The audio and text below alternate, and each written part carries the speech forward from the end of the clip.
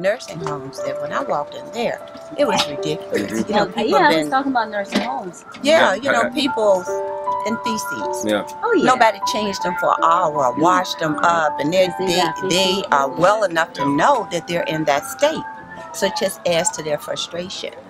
Common citizens coming together and really supporting organizations like this and businesses like this, like CEAL, people who are really advocating towards really getting something done. It's not just a service or a business, you care, and that's the difference. I know for me, when I go to a lot of these nursing homes, you just smell this aroma of urine. Oh my God. With feces and everything else. Like,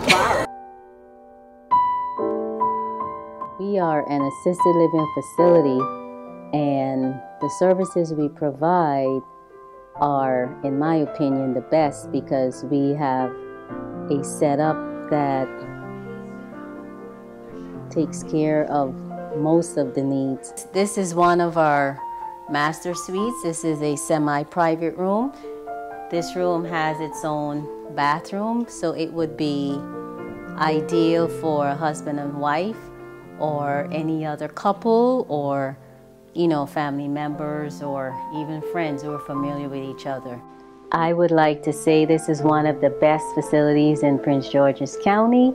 You all need to bring your families here. We have the best staff, we have the best service, we have the best foods.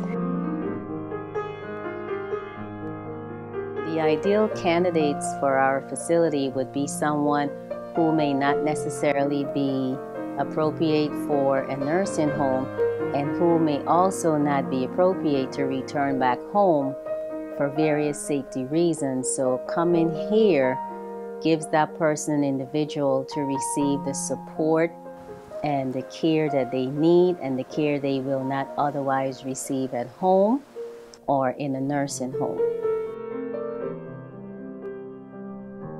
We have a total of 5 beds. We also do hospice care for individuals who are on hospice and who would need more privacy. We provide that as well.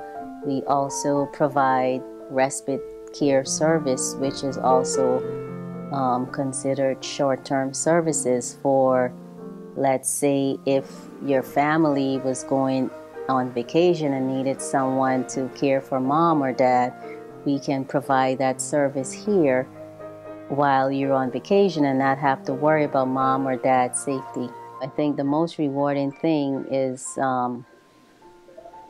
just looking at the entire layout and having it mirror what we've dreamed of in terms of the looks, the warmness, the colors we chose, and also ensuring that it felt like a home.